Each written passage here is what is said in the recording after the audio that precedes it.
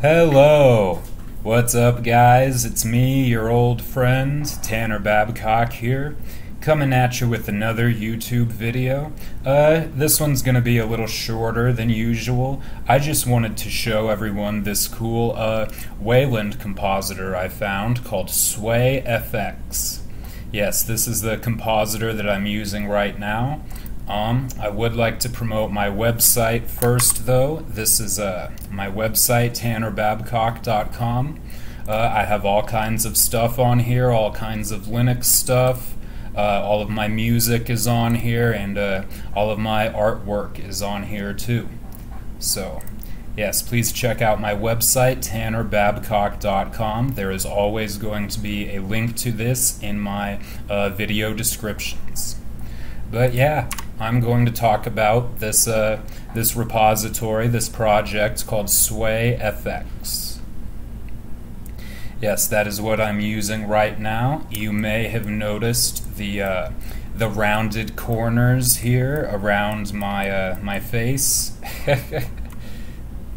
and you might also notice some blur on these windows. You know, all of these windows have rounded corners now, and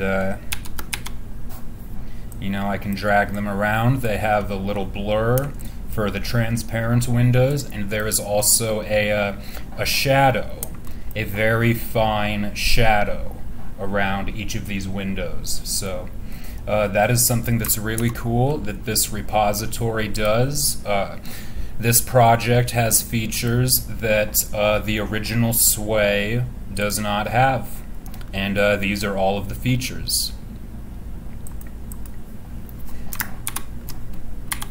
So see, if I run a NeoFetch here, it says I'm using Sway, and I am using Sway actually. I'm going to show you all how to download this repository and compile it, so you can use SwayFX for yourself. I'm sure for those of you who use Arch Linux, SwayFX is available on the AUR, but I'm just going to clone this repository. It's from Willpower3309. SwayFX. So I'm just going to clone this.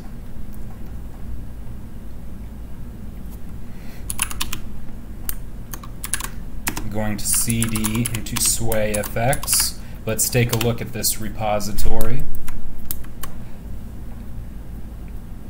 And yes, this is just a typical Meson project, so I'm going to run that right now. I'm going to type Meson setup build. And that's going to configure this project.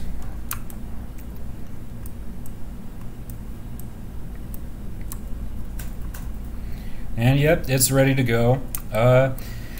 If you're compiling stuff on your own personal machine, you may have to download dependencies and development files so that your computer knows how to compile source code like this, and Wayland source code, and you know, stuff like that. But yeah, I'll run ls again, and now there's a new directory here called build. I'm going to go into the build directory. I'll type ls here.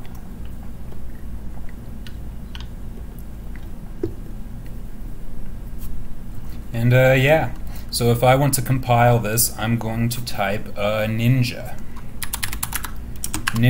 and then J2, so that I tell Ninja to have two different threads going, two different threads compiling at the same time. I'm going to hit enter, and it is going to compile SwayFX. Yeah, I've been having a lot of fun with this. The past several months I've been basically living in Hyperland, but I really enjoy using SwayFX. I mean, it looks and feels a lot like Hyperland, just without the all the animations and stuff. but you know, it has these rounded corners. I just did this rice yesterday. This is a brand new rice. And yeah, I think it's pretty cool. Here's my cute browser.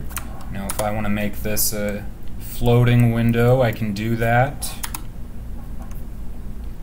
SwayFX has all of the features, all of the original key bindings. It can do everything that Sway does because it is a fork of Sway. And it follows the original Sway repository very closely. This was last updated 2 weeks ago, so it's a pretty cool. It's still actively maintained. It doesn't have a whole lot of stars yet, but you know, I was able to download it and compile it, and yeah, see, Ninja is done now.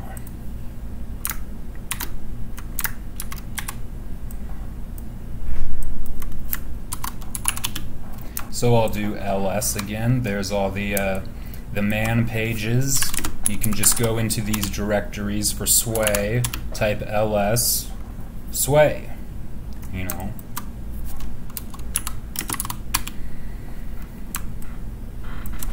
There's the executable binary. It is still just called Sway. I think the idea is you want to take this binary and replace the original existing Sway binary on your system with, you know, what you just compiled here in this SwayFX repository. So, you know, I would do something like sudo cp sway, you know, user bin sway.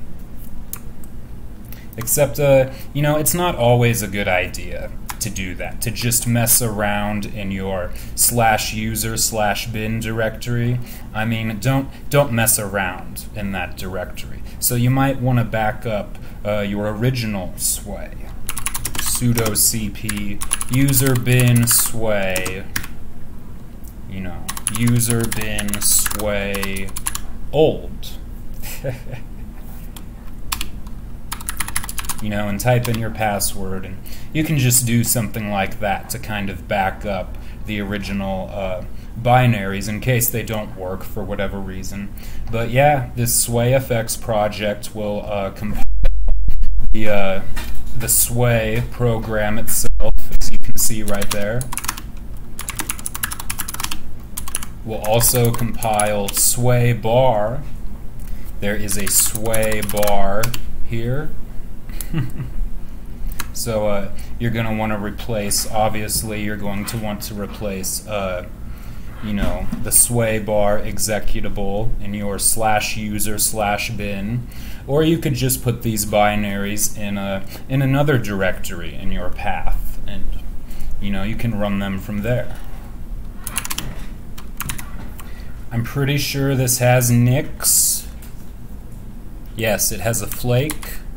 If you use the Nix package manager or a Nix OS, you will be able to compile and install SwayFX that way. I think there might actually be, it says there's a void Linux package for SwayFX now. I mean, I didn't really do it that way. I just cloned the repository and compiled it. I think it's good to compile your own software, you know, anyway, for lots of different reasons, but yeah, it looks like this is available. Like I said, it's available on the AUR, and it's available in FreeBSD ports, and it's also in Nix packages. So that's pretty cool. Hopefully this package will make its way into the repositories for, you know, Ubuntu and Debian and Fedora and distributions like those. So yeah, when you use a SwayFX as opposed to the traditional Sway Wayland Compositor, there's a few more configuration options that are available. all of these config options are listed right here. This is my Sway configuration file. So you can see I start up a Pipewire.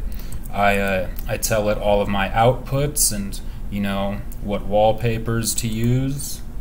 Here's my devices.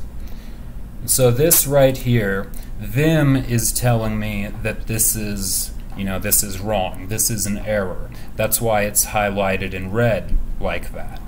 Because Vim understands the Sway configuration file, and it understands that this isn't a part of the Sway configuration file. You know, that's why there's perfect syntax highlighting for everything else, and there's this red, ugly red right here. But these are all of the options. If you want to enable the blur, you would just type blur enable or blur disable.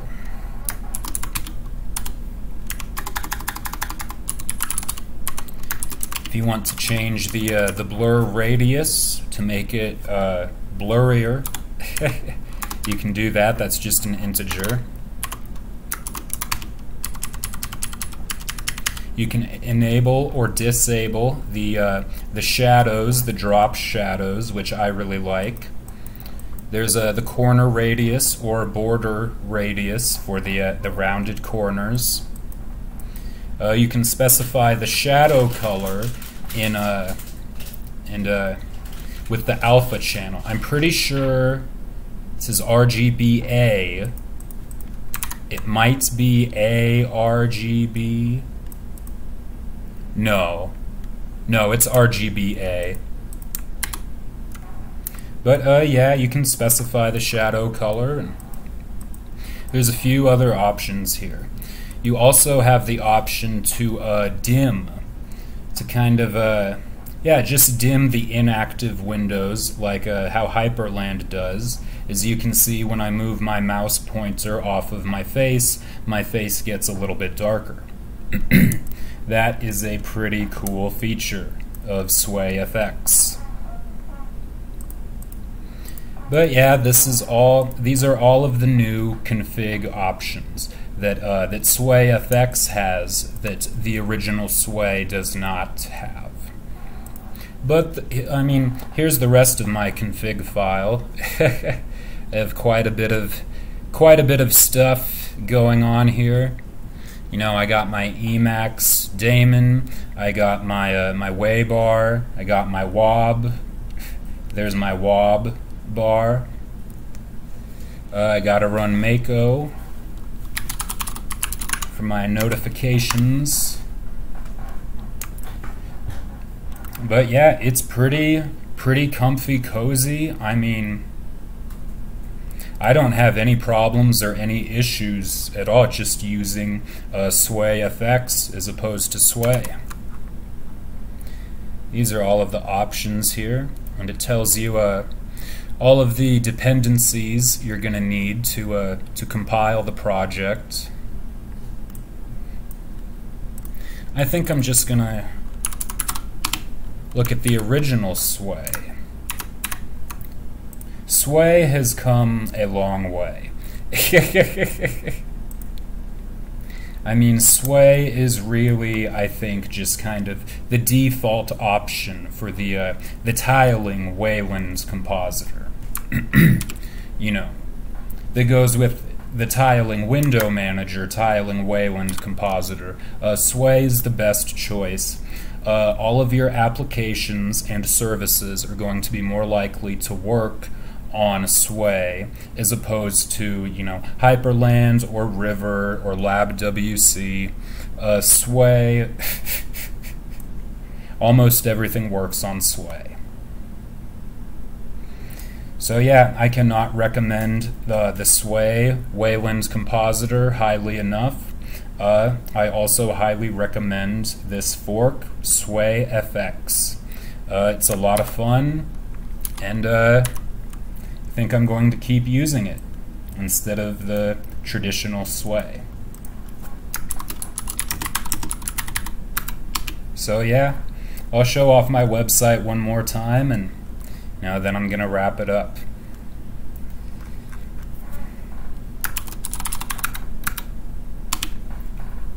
Please check out my website, tannerbabcock.com. There's all kinds of stuff on here. There's album reviews, film reviews, there's tutorials that I've written. There's all kinds of Linux stuff on here. All of my music is on here. I would really appreciate it if you checked it out. Follow me on GitHub. Come check out my Discord server.